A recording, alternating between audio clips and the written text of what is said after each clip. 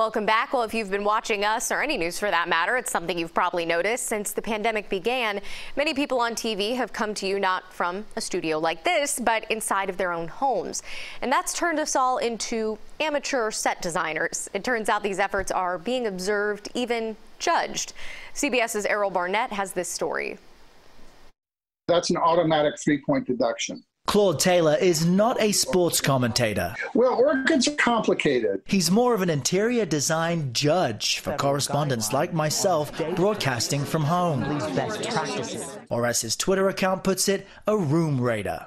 Camera angles, lighting, what kind of lamps, what kind of plants, what the artwork looks like. A lot of us were having conversations about it. We just started tweeting about it. Born out of his isolation boredom, the Room Raider Twitter account is only around 1 month old, with more than 140,000 followers, sparking attention from those who have been judged. Let's start with the rating you gave me, 7 out of 10, because of what?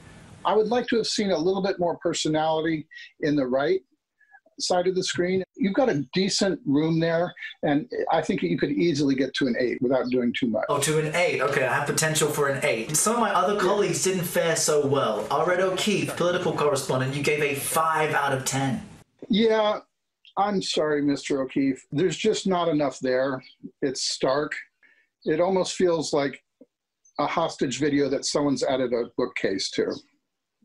5, I was being generous. Taylor's girlfriend Jessie helps rate rooms, and his daughter Haley sometimes offers commentary. He says they try to be fair but honest with their ratings. John Dickerson, you said, had a perfect book wall approach. So I don't refer to this as a bookcase.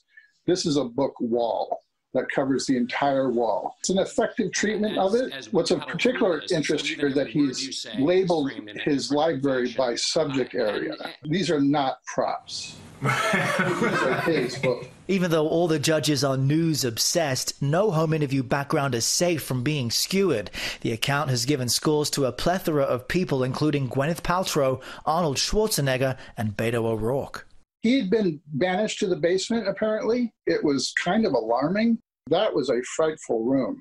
Now, this former White House staffer is still involved in politics, chairing a left-leaning PAC shown front and center on his page. But the money he's raising these days, he says, is apolitical. We've switched over to raising money and providing PPE to hospitals in about, I think we're up to 14 states or 15 states. We're sending out boxes of surgical gloves, masks, plastic face shields. Everyone's under a lot of pressure, a lot of stress. It's a very difficult time for everyone. Which is why he hopes he's at least making people chuckle. It's really just intended to be a breath of fresh air, just some lighthearted content for this moment that we find ourselves in. What kind of rating would you give yourself? Not very good.